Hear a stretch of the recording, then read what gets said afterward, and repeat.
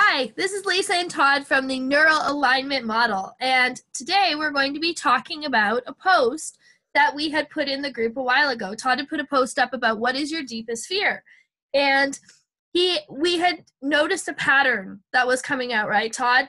It was about, the loss of a child, and people saying that was like their greatest fear, to lose a child, to lose another child if they'd already lost a child.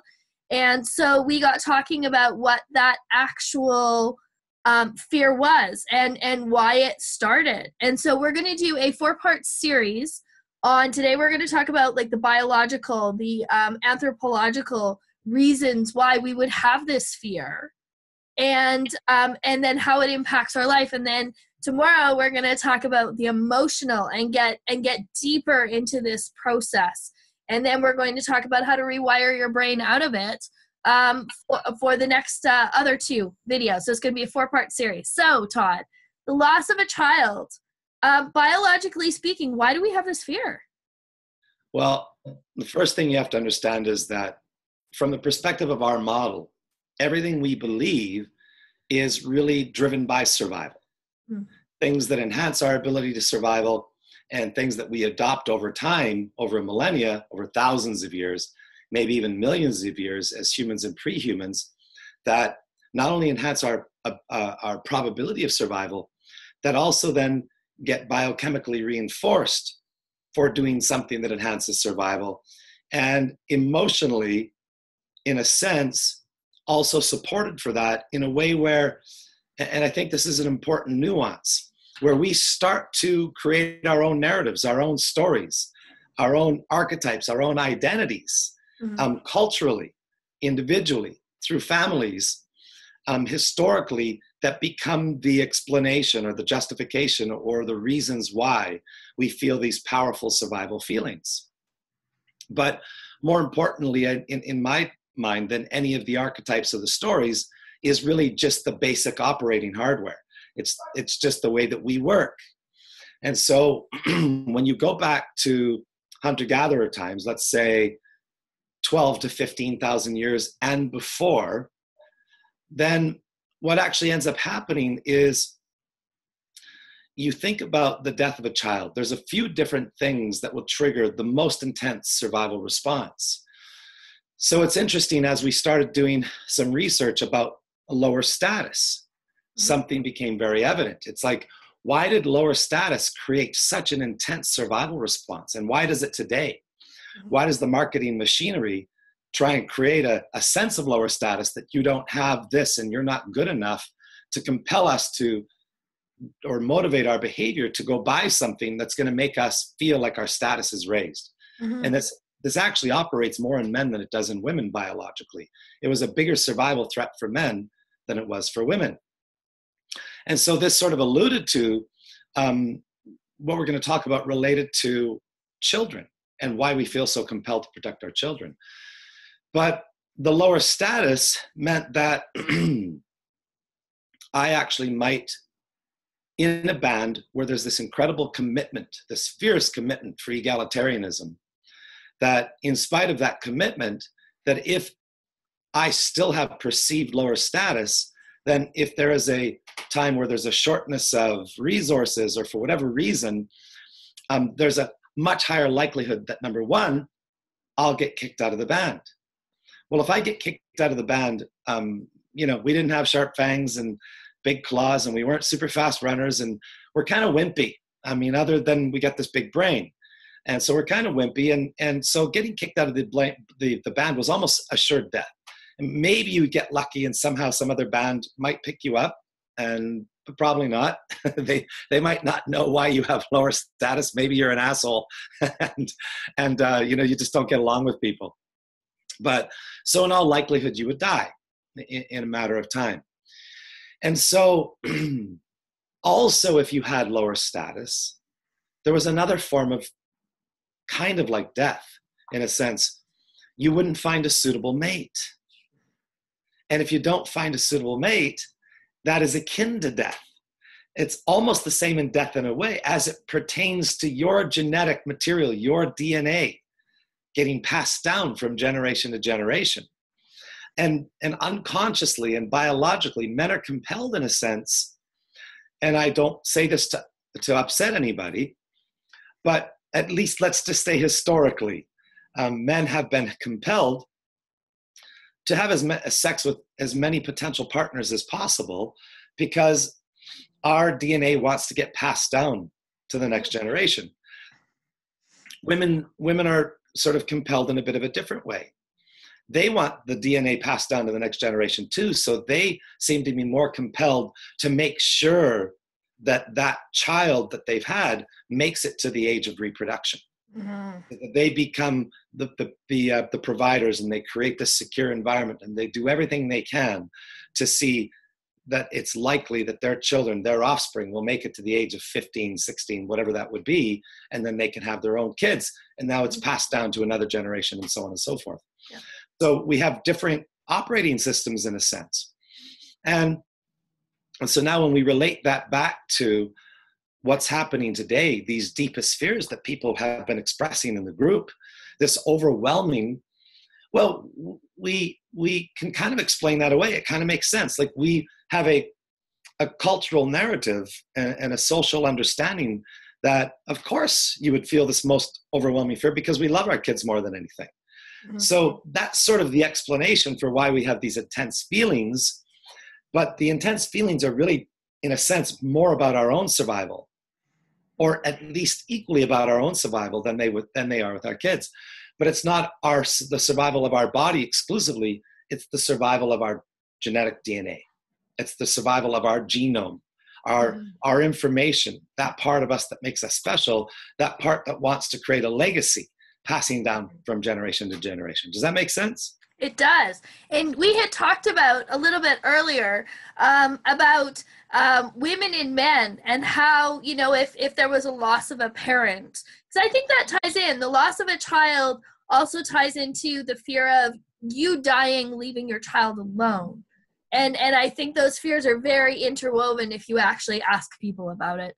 As a mom, I know that you go, well, what would I do? What would happen to my kid if I wasn't there? And then you also go, well, what would happen to me if I lost a child or lost another child? In some cases, people have already lost children. So talk about explain to me tell the people what you explained to me about the rates of survival if a parent was gone. Yeah. And this is fascinating. And again, it really just is pure biology. And it's very, very hard to argue. And so you may not like what this alludes to or what it speaks to, but the biology actually reinforces what we see anthropologically. Mm-hmm. And so if you were a hunter-gatherer, and let's say, for example, you're a hunter-gatherer child, and your father stops providing for you, stops caring for you, or is killed, or somehow abandons you for one reason or another. Well, we know, anthropologically speaking, that on the average, and every band is a little bit different, but that on the average, it seems that the child then becomes approximately 4 times more likely to die. So that makes sense. That's logical. The father might be the protector. He's going out, he's bringing back food. And so the father dies, even though you have the band, even though there's other men that would be bringing food home, even though there's other men that would still be protecting you, believe it or not, because it did take a village. And back then, when we were evolving, the whole village would support your survival. Mm-hmm. But of course, your father's more committed to your survival. Mm-hmm. And there's a lot of stories that we could talk about that sort of speak to that, the way that they used to interact, the celebrations that they used to have to try and encourage or engage the entire village of becoming more and more protective. Sometimes the couples would pair bond in a way that would make it almost impossible for the father to know whether the child was his or not. Mm-hmm. And so from one child to the next being born, every father had some investment in that child surviving, because there was a possibility that several of those children might be mine. Right. And so that sort of ambiguity, a paternal ambiguity, was a positive thing. Yep. So well, and you can even take it further into like even today and back into the Middle Ages and into like Industrial Revolution. And even today in countries such as India or Africa, if a father dies and a mother is left with the children, it's a lot harder to survive in a Yeah. lot of cases. Yeah. And we can actually even measure hunter-gatherer bands today. I mean, there are several hunter-gatherer bands still around. And there's a lot of good anthropological research that's been done over the last 100 and 200 years. They've taken really good studies. So we don't have to pretend that we have to go back, 10,000 years and archaeologically make assumptions about what we're uncovering. No, we have evidence that's still there today. Hunter-gatherer bands today are very, very similar to the hunter-gatherer bands of old. But what's fascinating, and what a lot of men don't like to hear, and also some women don't like to hear, is that even though that's a huge number, that if a father was killed or stopped providing care for his family, that the child was 4 times more likely to die. And between the ages of 0 and 6, I mean, that really ups the ante a little bit, makes things difficult for the child, because there was a high rate of death already for children under the age of 6 or 7. But here's the big news. And I think on some level, this is also logical, but that if a mother was killed or unable to, or stopped providing care for her offspring, that child was not 4 times more likely to die. That child was 12 to 20 times more likely to die. Yep. And for small children, that just really speaks to the importance of mothers versus fathers. And fathers might not want to hear that. And I'm not saying that this is not, in a sense, a generalization, and that if a mother died and a father came in and tried to provide the same type of care that a mother would, that maybe he would be able to match that level of nurturance and protection and whatever that a mother could do. That we don't know for sure. My assumption is that we couldn't completely. The operating hardware just isn't set up that way, but that maybe we could get close. Well, and you see that where men, like in the 1700s, 1800s, because I did a lot of research on my own family line, a mother would die and there would be a new wife almost instantaneously. They needed that other, cooking, cleaning, looking after the children. And a lot of times it was someone who her husband had died and his wife had died, and they brought big families together. Well, and the interesting thing, and I say funny, but it's not funny. In a sense, this also can give some women a bit of relief, because in working with families, it's remarkable how many times I hear, Todd, it just seems so unfair. The husband, he abandoned his kids when they were 9 years old. He took off. He wasn't really providing care. He had a drinking problem. He was a yeller. He was a screamer. Whatever it is that your father was horrible at. And there seems to be this real ability that children have, and willingness, in fact, to kind of forgive their fathers. Like he comes back after 4 years of being off in some foreign country and reliving his youth or something, and he comes back and the kids are, Daddy, arms wide open. And the mothers are looking at this and like, wait a second, I yelled at you once and you're still angry at me and blaming me for every bad thing that's happening in your life. Like, I have been there for you, sacrificed, given this, given that. Well, a part of that is, again, culturally reinforced. But the bigger part of that, if we believe that everything that we do behaviorally comes from this survival response, and now to know biologically that mothers up to the age of 6 or 7 are just so much more important for survival. Well, what does that mean? That means the child's going to pay more attention, be more emotionally impacted, and have a stronger need for that healthy attachment and connection with that mother. And if she seems even aloof, a little disconnected, not really engaged enough, I mean, all of those are in fact a trauma. That's a survival threat to the child. We can't quite figure out in a modern culture why these kids are so angry at me, why they're still screaming at me, why they're blaming me for this. And it's just biological. So Yeah. Moms can take a breath in a bit and go, wait a second, that's unfair. And Yes. it kind of seems unfair, but it is what it is, right? It's just biology. Well, and we got talking about this yesterday because I had said, a lot of moms feel like they're not the fun parent. They're not the parent who, does the wrestling or plays Hot Wheels cars or goes swimming and stuff like that. And a lot of moms really beat themselves up for it, even though they're, looking after the home and they're, maybe doing homeschooling. They're making sure kids get to school and they're, teaching their kids about all sorts of things around the house and how to cook and how to do things.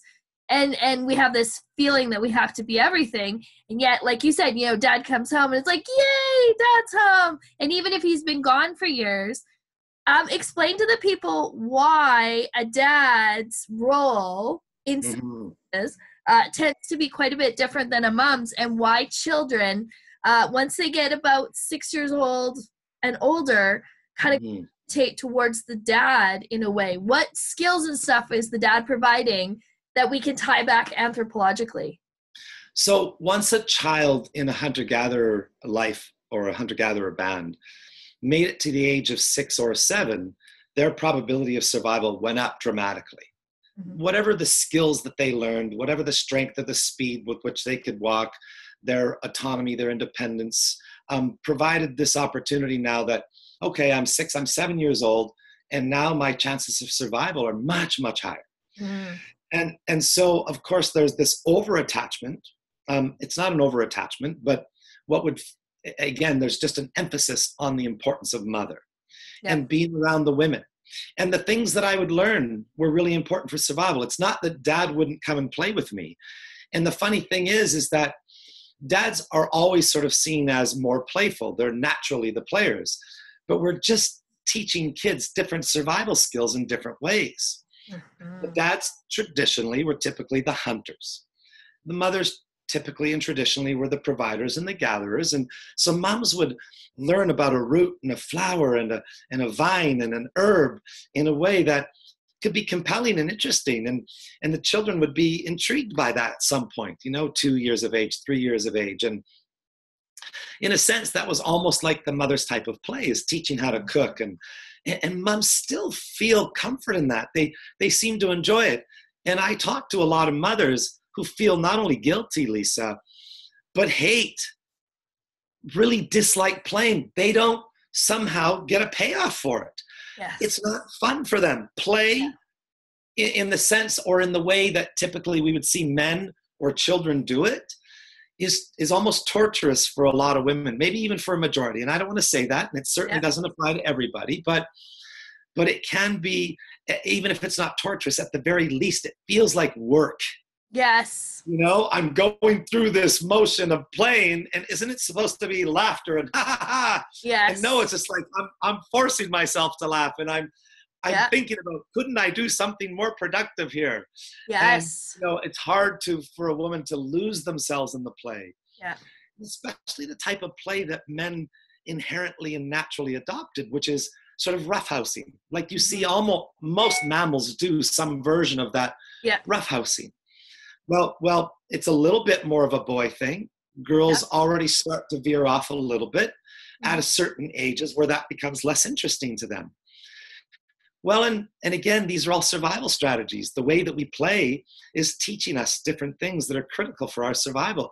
In fact, hunter-gatherers didn't sit around with the intention of teaching. They didn't say, okay, sit down, it's time to learn about herbs and plants, or this is how they just included the kids, or the kids included themselves. Yeah. Kids have inherent curiosity, and they would come up and go, oh, what's that herb, and why are you mixing them those ways? And wow, isn't that an interesting color? And so the kids would be engaged out of curiosity. Never really sat down with the intention of teaching. You must learn this. It was all a part of a process of enhancing survival where we unconsciously just sort of played these roles. And so today, it still seems that in general, dads, you talk to a dad about providing care for a baby in the first 6 months. And they're like, but the guy can't even sit up. What am I going to do with him? Yeah. He doesn't interact with me in any way. He can't walk. I mean, it's kind of just he's a bowl of Jell-O. You know, and of course, a woman loves those first 6 months. Yes. She's like, oh, that's when I have my baby in my arms nonstop. And he's just, he's just, or she or he is just there for my, loving and my sharing. And I can just stare into his baby goo-goo eyes and see how cute he is. Yeah. So, in general, we have to accept that we're biologically different. And these differences were really important because the combination of those two differences continued to enhance our survivability.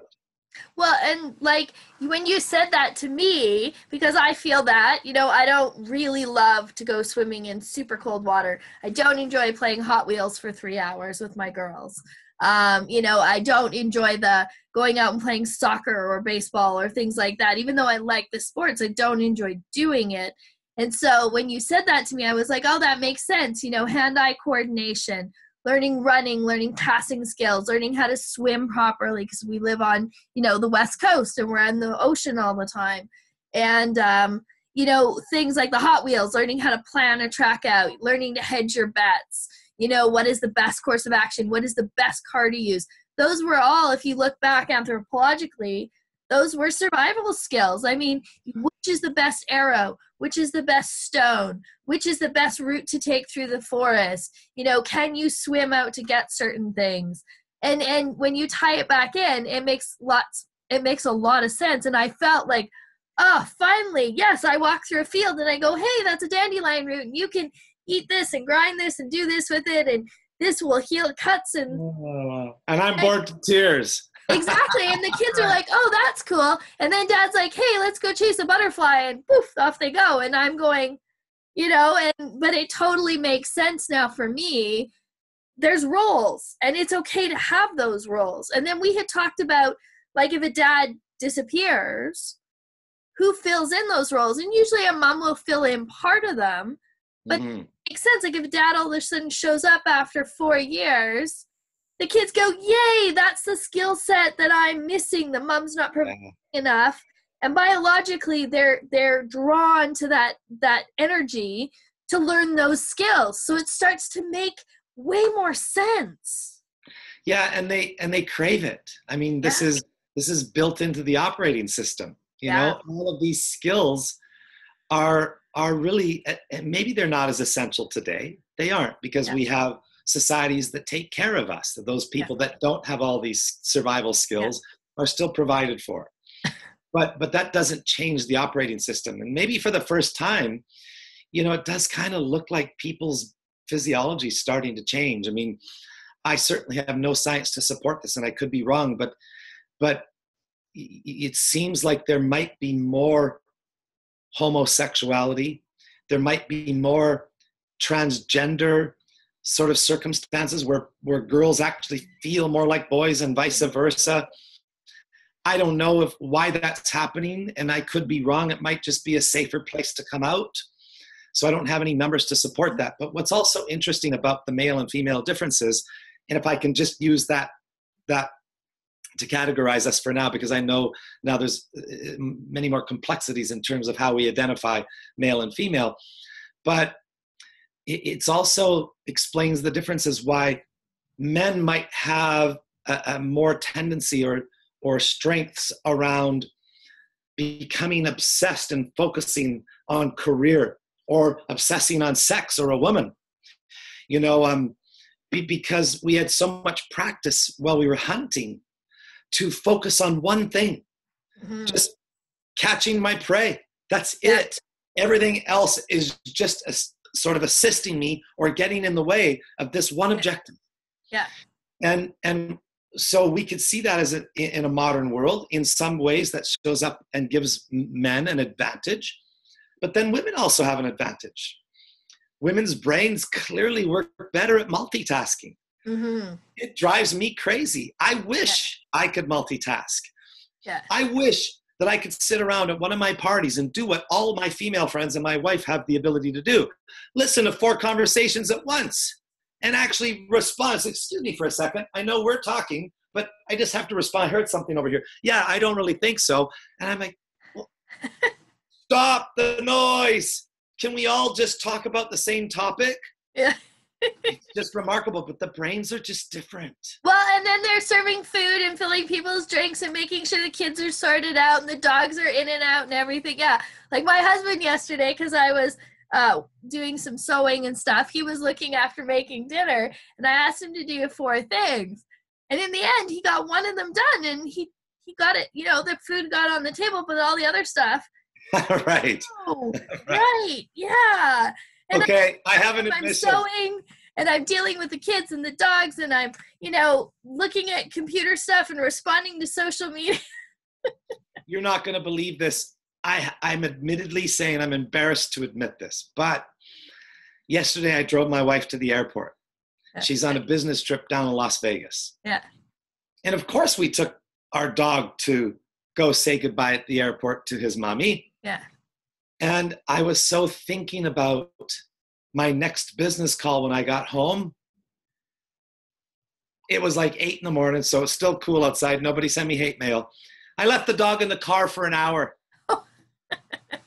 Before I'm like, where's baby boy? Where the heck is baby boy? Okay, that was a lie. Actually, my daughter came home and went, Dad, where's baby boy? And then I realized, I left him in the car. Oh, my, thank goodness it wasn't hot. I can't believe the men at times can be so oblivious. Yes, and it drives, like I know it used to drive me absolutely crazy with my husband. Like, how can you not remember to give the dog the pill? And how can you not remember to feed the kids a snack? And, well, I'm working on my project. And I'm like, but it makes sense once you understand the hunter-gatherer aspect. Yes, it still annoys you, but you when they focused, it made sense. And it made a lot of sense to me when you said the certain roles, because I don't like roughhousing, and I don't like wrestling, and and there are some women who do. And, sometimes in a lot of the same-sex marriages, you'll have one parent who may do a little more of that. Yeah. You have 2 ladies who have kids together. You have one parent who gravitates to that a little bit, but not totally. But then maybe there's an uncle, or maybe there's a friend. That's right. They roughhouse. That's right. The kids. Or a lot of people, like the Boys and Girls Clubs, or, where they get together with, a younger male who goes out and plays, or goes and plays soccer, or goes and does stuff. They're still right. For me, I grew up without a dad at all. He wasn't around. I had a little bit of male influence, and my uncle would take me out, into the forest, and we'd do stuff. And my mom had a boyfriend who taught me how to drive and knock down trees in the forest and stuff. But I got it through joining Army Cadets. There you go. Where I got my roughhousing and survival skills. And so you do sometimes find it, but when I thought about it, I was like, that's where I got mine from. That was influence for me. Yeah, it's amazing, right? I mean, you could make assumptions and conjecture about a variety of different social ills that we would assume might be coming from one and or the other parent not being there. Yeah. And so, when you talk about same-sex marriages, again, there's not hard data on this, at least that I'm aware of. But what seems to matter is that there's this real blend of feminine and masculine energy. Yes. And so look, you could have 2 same-sex partners that both have feminine and masculine energy. Yes. Or one adopts a feminine role or a masculine role. Yeah. And, it's not going to be perfect, right? I mean, one of the beauties, I guess, here we have this tolerant society now, which is wonderful. Seemingly to me, if we're really telling the truth, more peaceful and tolerant than ever before. And it's a global phenomenon, thanks to the internet. But, there are some other things that we're still adapting to. All of these different types of dynamics and relationships, there's always some sort of a subtle, maybe there's advantages that I don't see yet, but there's some disadvantages for sure. And yet, collectively, we're still doing a good job. We still have, the community. We still have the government. We still have these safeguards in place. I mean, obviously, we wish we could do better, but it does seem best if there's a blending of a strong masculine presence and a strong feminine presence. And I don't care what sex you are. Yeah, exactly. It doesn't seem to matter because within each of us, we have both of these energies anyway. Like my personality is more masculine. I Mhm. definitely have that forward masculine energy. And when I focus, yeah, I block everything out. Like when I'm watching TV, my husband can go to the grocery store, he can go do something, and I don't see anything if I'm watching a movie. It's just total focus. Yeah. So, those, but then I also drop into the other feminine energies when I'm looking after the kids and stuff. And so tying this all back into the loss of a child, we didn't get off topic. We're just trying to explain how we are genetically and anthropologically, genealogically predisposed to certain fears and why they happen and why they show up and why our brains think the way they do, because brains form addiction. That's where addiction forms for us. And so Mhm. look at how far back these traits go and how deep this fear is.